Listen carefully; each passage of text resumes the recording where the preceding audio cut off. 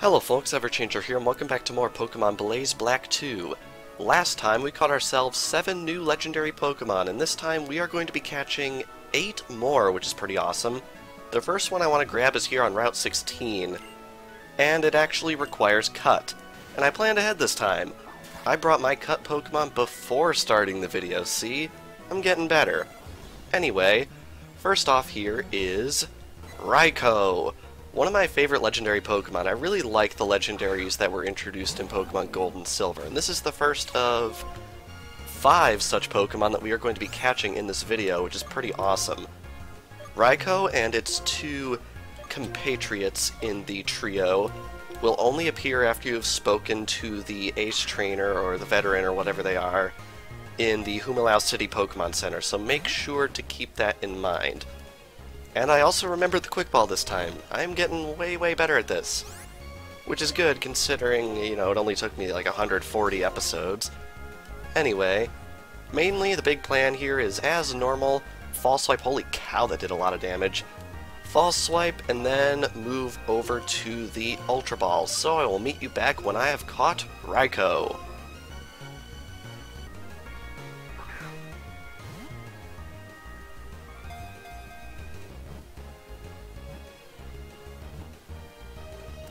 And caught. Very nice. Fun fact about Raikou, I believe this was the first Pokemon to get multiple screenshots of it revealed in-game for Black and White, which means Raikou was the first dead giveaway that we ever got that there would be animated sprites in this game. Really cool. It is said to have fallen with lightning. It can fire thunderbolts from the rain clouds on its back. Very nice.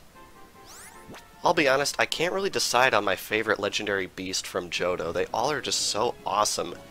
Anyway, with that, we are now headed to the Desert Resort. Alrighty, here we are in the Desert Resort to catch another Pokemon. I'm gonna grab a heal really quick because I didn't actually heal passing through Nimbaza City. Now, this next legendary is going to be interesting because it is not ground, rock, or steel type.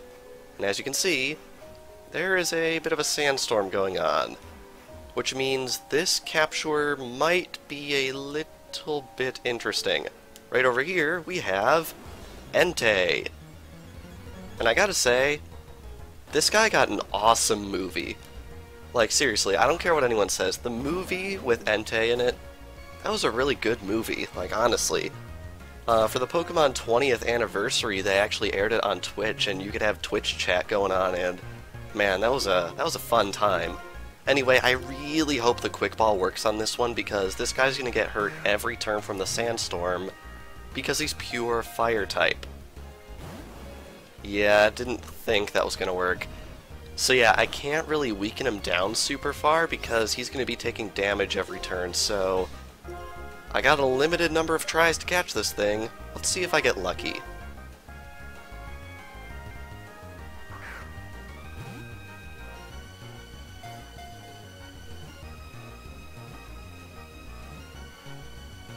I'm really impressed with myself that we got this thing on my first attempt. I was afraid we were going to go to maybe even 2 or 3 attempts. It is said that when it roars, a volcano erupts somewhere around the globe. Very nice, very cool indeed. Alrighty, now that we've gotten this one out of the way, there is one more Pokemon in this trinity of beasts that we would like to get, and that one appears on, I want to say it's Route 13. It's whatever route is north of Undella Town, so I think without further ado I will meet you guys right over there. Alrighty, I was right, it is indeed Route 13. We want to head all the way around to the very upper portion of this route, the part that is all the way up on the cliff, because that is where the Pokemon that we want to get appears. It is indeed right up this way. It is right here, and it is Suicune, the last of the legendary beasts. I'm kind of torn as to whether this Pokemon or Raikou is my favorite of the 3. Of course, Suicune was on the box of the first video game I ever owned, which is a pretty high pedigree, but I still think that Electric type has its merits too.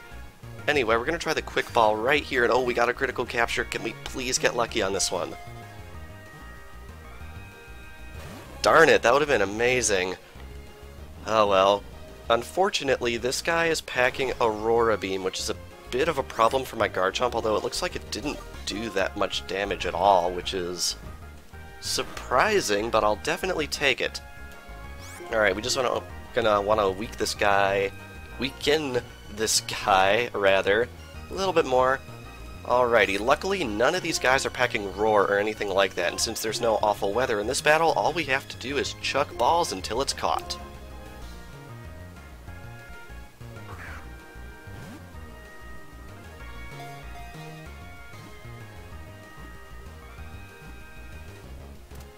That was quite painless. That was like less than 10 throws.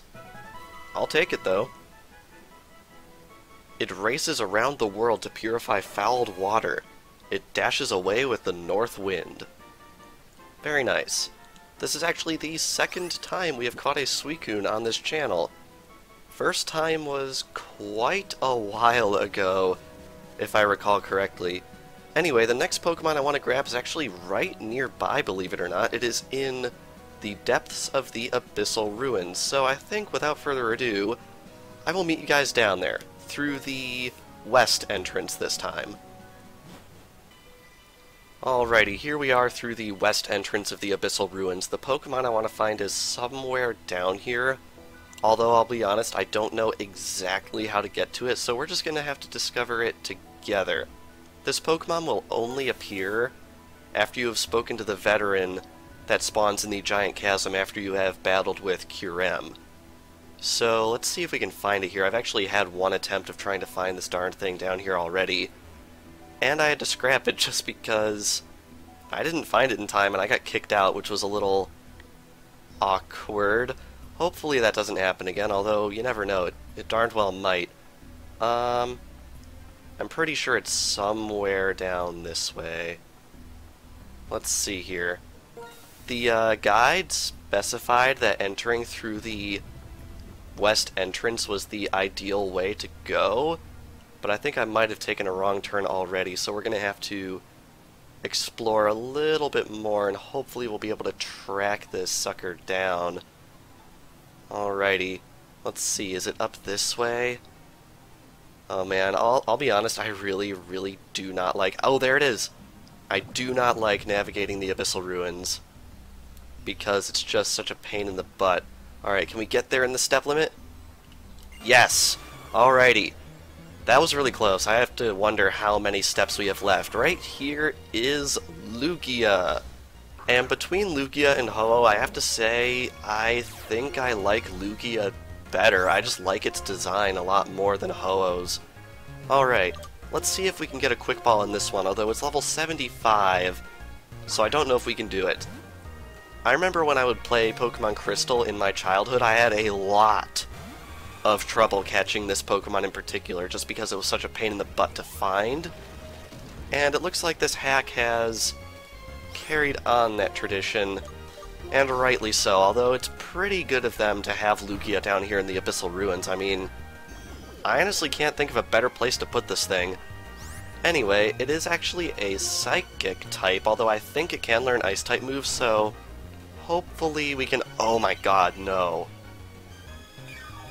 Well, this just got a lot harder because this guy has Recover, which is awesome. Yeah. We're gonna be here a while, so I think we're just gonna jump cut until I've caught it.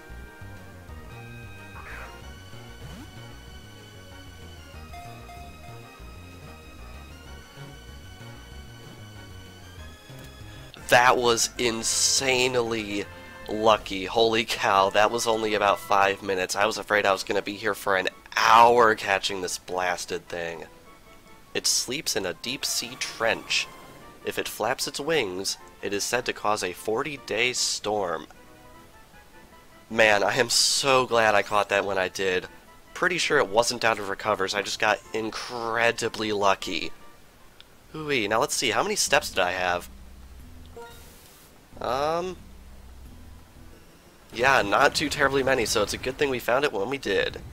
Anyway, now that we have done that, I actually want to head all the way to the summit of the Celestial Tower. Yeah, kind of out of the way, but when you see what Pokemon it is, you'll understand. Alrighty, up here at the top of the Celestial Tower, indeed, we have Ho-Oh. Like Lugia, you have to have spoken to the veteran in the giant chasm before this guy will show up. And we know that as actually what did happen in my game, even though there have been some weird glitches, because when we went to get Mesprit here earlier, I don't believe Ho-Oh was here. So yeah, at least one thing is working in this hack. Anyway, cross your fingers on the Quick Ball, although I highly doubt it'll work. Nah, I didn't think so. Now, unfortunately, I think Ho-Oh also has Recover at level 75. I'm not positive, but I think it does, and oh man, whoever put Recover in these guys' moveset, like in these guys' level up learn set, oh man, I would like to rake them over the coals because it is so infuriating when you've got it whittled down right where you want it and then bam, work erased. See? There it is. All the way up back to full, right? Pretty much. Ay ay ay. I'll meet you guys when I've caught it.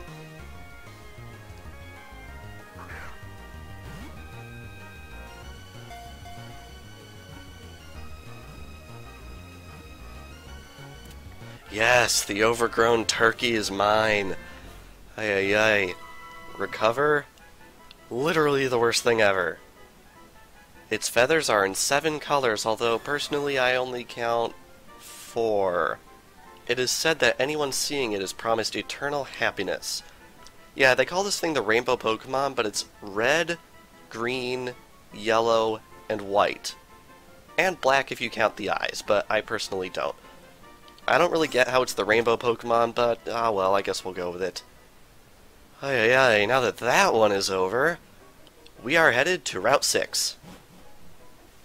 Alrighty, after all this time, seeing this guy spawned here prematurely, we have Tornadus right here. And we actually get a change of music for once, and once again, I'm not going to sugarcoat it, these Pokemon will always appear shiny and in their Therian form, which I think is really, really cool.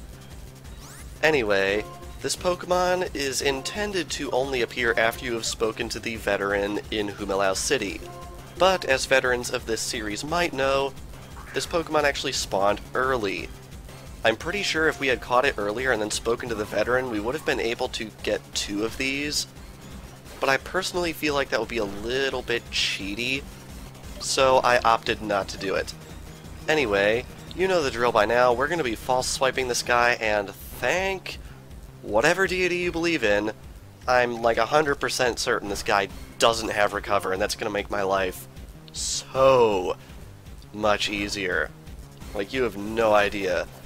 Ho-Oh, oh man, there was one point where it used Recover 3 times in a row, undid all my work. Anyway, I'm delaying the inevitable, let's catch it.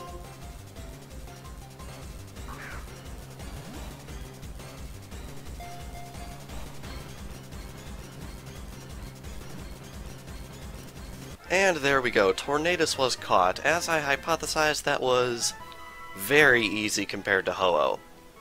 In every direction it flies, creating winds so powerful, they blow everything away. Very nice, and I have to say, I like the design of all the Therian form genies. I think they're a lot better than the simple recolors that they've been doing, that they have like in their normal forms. I don't remember their incarnate forms? Yeah, that's what they're called. Anyway, speaking of those Pokemon, there is another one we want to get up on Route 9. Alrighty, here we are on Route 9 for yet another Pokemon. This Pokemon has the exact same spawning requirements as Tornadus. This right here is Thundurus, who is basically the same thing if they were in their incarnate form, but since they're in their Therian form, this one actually looks quite different. And indeed, it is also shiny, which is always a plus. Alright, can we get lucky on this quick ball right here? Be really nice if we could get one quick ball to work in this episode. Please? Man, not even a shake. It's really not entertaining me with this, and it has heal block, which is interesting. Alright, how much is False Swipe going to do? Because I've been getting very wildly differing results depending on who it is. Looks like that one did quite a bit of damage. That was the rough part about Ho-Oh, because it would do like nothing to Ho-Oh and it would recover more than I did. Hey. Anyway, I believe it counts as nighttime in the game now, so I'm going to start chucking dusk balls at it and maybe we'll catch it quick.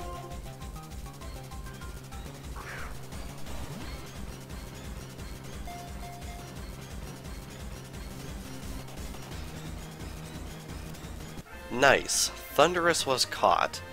Like Tornadus, this one really didn't pose much of a problem. As it flies around, it shoots lightning all over the place and causes forest fires. It is therefore disliked. That's unfortunate. I actually quite like the design of this Pokemon. I'm probably one of few in that regard, but I honestly do like the Therian forms of all of these legendaries.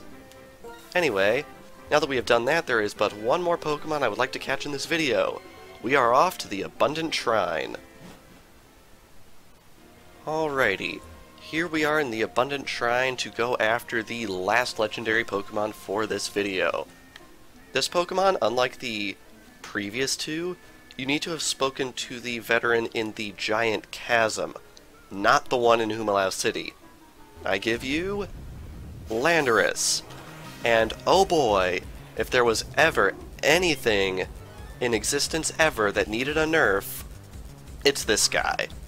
Seriously, in pretty much every VGC tournament since this guy was introduced, it's been on pretty much every team, except for the most recent one where you were allowed to use legendaries. Yeah. Like, honestly, the introduction of the fairy type nerfed dragons, but honestly, I think the better idea would have been to, like, buff ice type.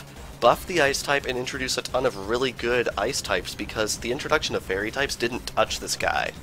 If we got really good ice types, and the type just got buffed in general, like, life would be so much easier, and honestly, ice deserves it. I feel like ice is among the worst of the types, and it's really disappointing because some of my favorite Pokemon are ice types. Yeah, I guess I could have worded that a little bit better, but like, I don't know, I just want really good ice types, and a side effect of that happening would be a nerf on this guy, which I think really needs to happen. Anyway, let's catch it.